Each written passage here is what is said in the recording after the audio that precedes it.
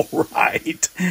In my last video, I showed how I used the LowRider version 3, mostly printed CNC, a do-it-yourself CNC, to cut some 3mm thick cold rolled steel to make a wrench for the new Cobalt trim router that I've installed on my LowRider 3 CNC that carries a router.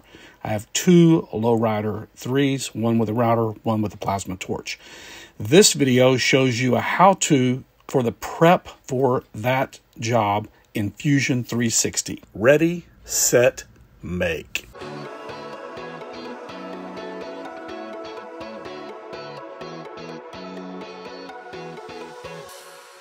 The Cobalt router comes with a 17mm wrench. I need a 12mm. I snapped a photo, did a tracing of the bitmap, and then used CorelDRAW to tweak the vectors to get the shape. Okay, so it's been quite a while since I did any plasma cutting, and every time I go back into it, I have to kind of re-educate myself on how to do the cam portion of it in Fusion 360. But let's tackle dropping in this wrench file that I drew.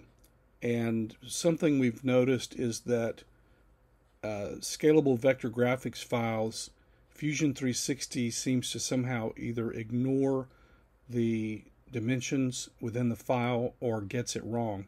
So I outputted it as a DXF instead of a scalable vector graphics file. We'll put it on the floor. We'll grab the DXF file from my computer.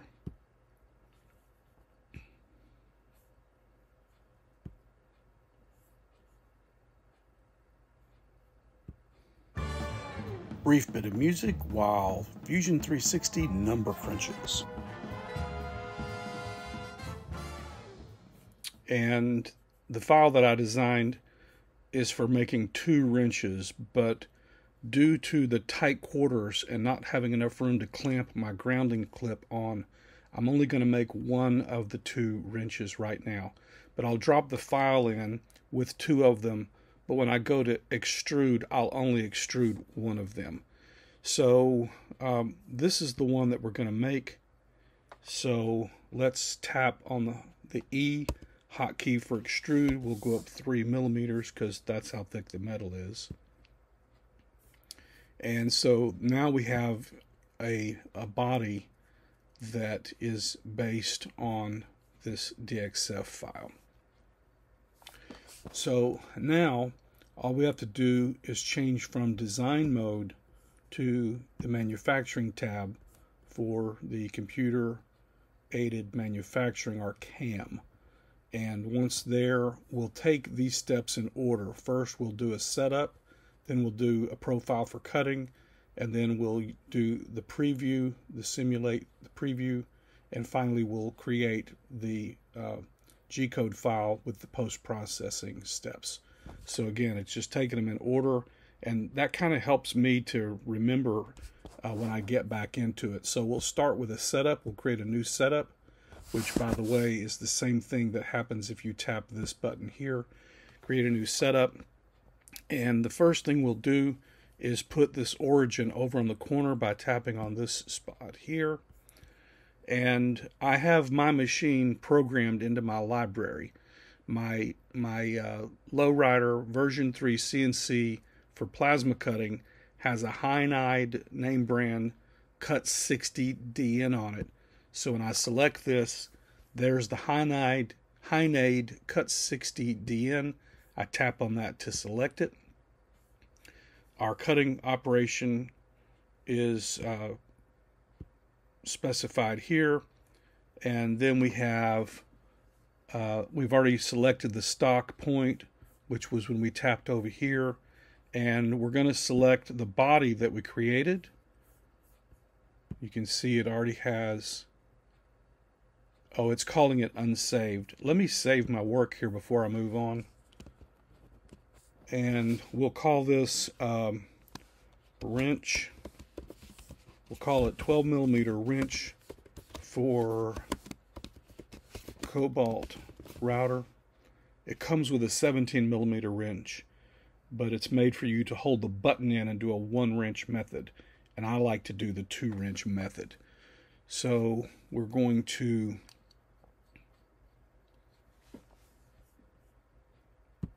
name it that. And now when we go back into those steps again, we're going to go setup. We're going to set that stock point over here. And the machine has been selected. We're doing a cutting operation. We've selected our stock point, and the body is going to be this 12mm wrench for Cobalt router. And now we've gone down the first tab from top down to the bottom. Now we'll just click on the next tab, and we'll keep doing that from tab to tab. Now I happen to know that this piece of metal that I'm setting this up on is, I'm using almost the entire piece of metal, and I have the drawing happening 1.25 millimeters in from the edge. That's a very tight margin, which is one reason why I'm only doing 1 wrench instead of 2, because the margin is so tight. I don't have any spare room to clip my grounding clamp on. So 1.25 millimeters for stock offset. That's pretty much all we need to bother with on this one. And post-processing, we'll call it 12mm wrench for Cobalt. And I'm just going to copy that and paste it in for program comment. And we're done with the setup. I can click OK. Now that the setup is done, the next thing to do is to tap on this button, which is the same as tapping on this button and choosing 2D profile. I'm going to choose my tool, which I need to go to my local library, and I'm wanting my plasma. And the tool is a PTM 80. That's the pencil torch. That is a pencil torch that the Hynade people recommended. I can't remember if it was actually a Hynade torch or just a compatible torch. But anyway, I bought it off Amazon. I asked them which pencil torch to get for the Cut 60 DN, and they told me to get a PTM 80. So I've got an imperial listing of it and a millimeter inch listing of it. I started off with a 1mm kerf width, but that was a little teensy bit too wide, and so my parts were not coming out dimensional. So I changed to a 0.85mm kerf width, and I've got that change made on the millimeter version listing, but I don't yet have that reduction in the inch listing. I need to remember to do that later. And for thin metals like 18 gauge and 20 gauge, I've been cutting at 3,000 millimeters per minute, but for this 3mm thick, almost 10 gauge, it's just 0.2 of a millimeter shy of being 10 gauge thick metal. I'm going to slow it down to 2,000 millimeters per minute. You know, that might be, I don't know. Let's try 2,500 for now. I might come back later and take it down from 2,500 down to 2,000, but let's try the 2,500 for now.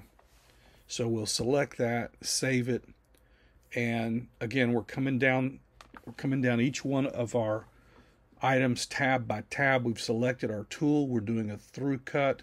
There's the speed that it inputted from what I just did in the library. We'll go to the next tab on geometry, and here's where we select the geometry that we're going to cut. We just tap the select button and then tap on the top of this model. That's the geometry we're going to cut.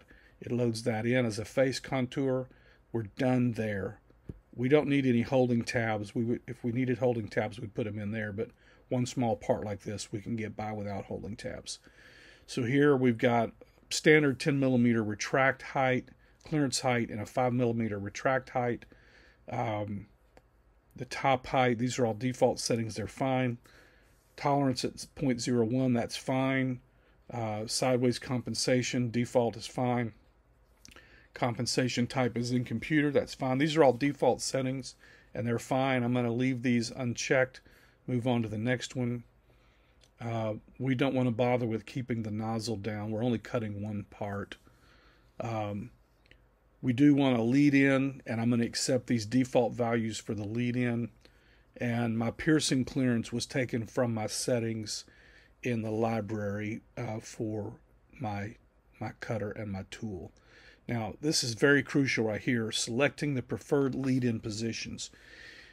Because my piece of metal is so small and so tight around the edges of my cut, I can't afford for it to put the lead-in back here, because then it would be trying to pierce over midair where there's no metal. And I also don't want the lead-in happening in this area here where I'm really crucial on dimensional accuracy. So I need a place that's with a little bit of meaty extra metal around it, like this area or this area. So I'm going to select a lead-in, and in case you're curious, you can't just go anywhere on the line to do the lead-in. You've got to find a place where there is a node, and you get one of these little dots representing a node on the curve. So I'm going to tap on that and say that that is where I want the lead-in to happen.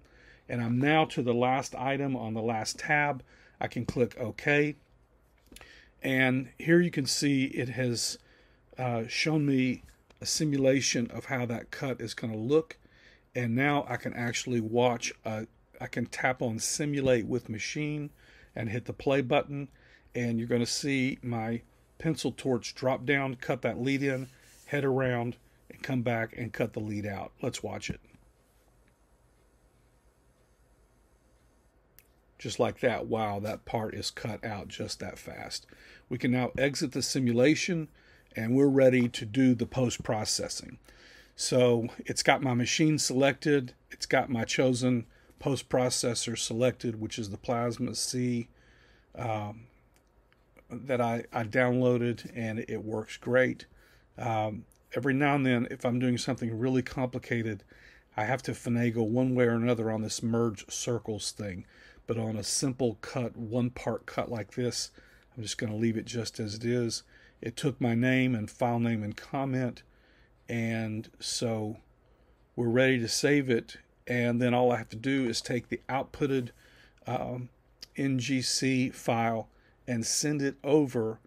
Actually, what I'll do is I'll attach it to an email to myself, and then when I head out to the garage, I've got a laptop in the garage. It's an old used Windows laptop that I have reformatted to install Linux CNC on the laptop, and I'll open up a browser on that laptop, download this file that I emailed to myself, and then I'll run the cut job. So last thing, when I hit this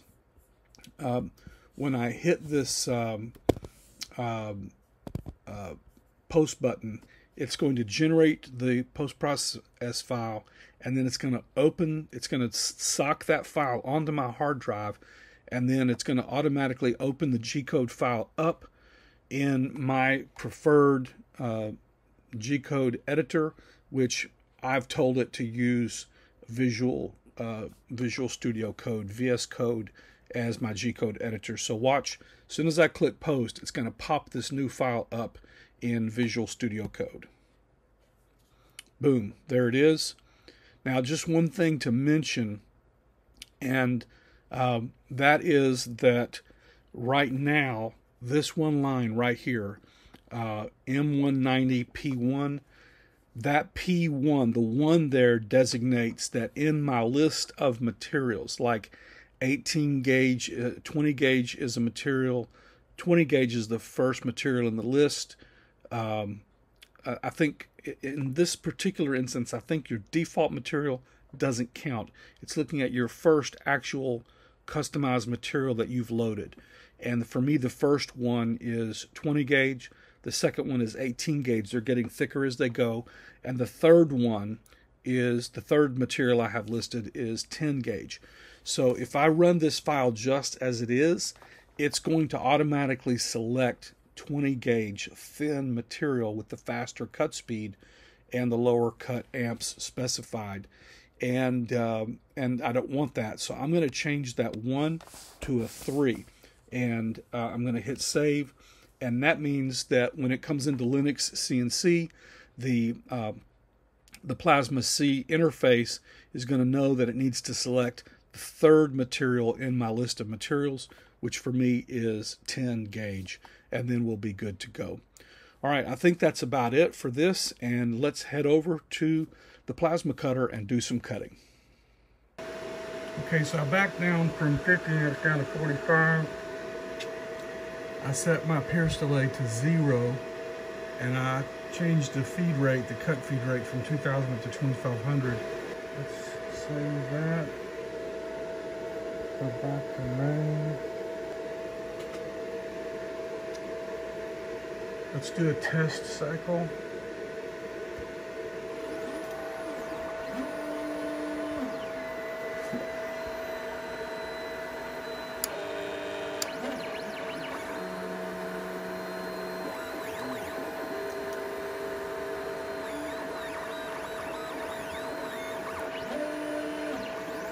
Okay. All right, I'm going to enable the torch, put my mask on, and try again.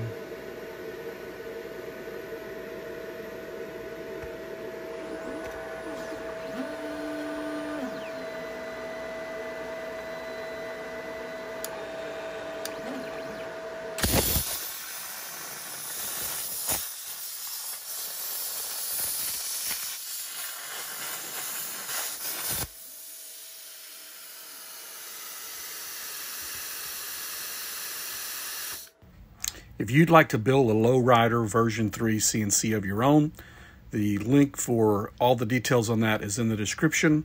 I recommend the new Cobalt trim router, but there are other routers that will work fine as well.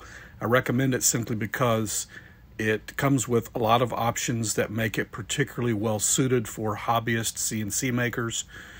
And if you'd like to make a LowRider version 3 CNC that has a plasma strapped to it, check out the full set of details in the description. This has been Doug with Design 8 Studio. If you enjoy our content, please click like and consider subscribing. And until the next video, I wish you happy making.